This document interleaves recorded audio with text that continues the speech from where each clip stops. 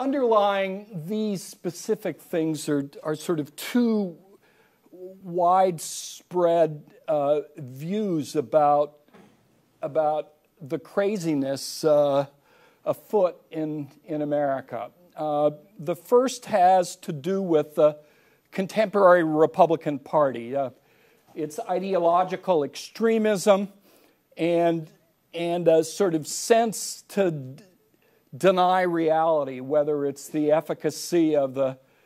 financial stabilization and stimulus, the utility of the tax pledge, the non-existence of climate change, this occurring both among prominent leaders and members of the party in Congress and among all but one of their presidential aspirants. That sends a signal, I think, across the globe that sort of America's in trouble. It's fallen off track, that something is amiss, that it's not just a sort of temporary episode of conservative populism, but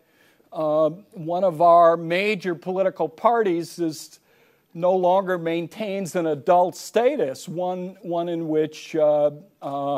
they can wrestle and are willing to wrestle responsibly over legitimate differences with the opposition and have something come from it. And finally, I think, coming out of all of this now, there is developing a perception of the weakness of our president in the face of all of these difficulties. People see him in his futile search for a negotiating partner and politics to deliver on his promise of a post-partisan politics and government, and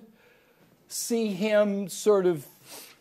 maneuvered into a misplaced emphasis on deficits and debt at a time when the economy is floundering and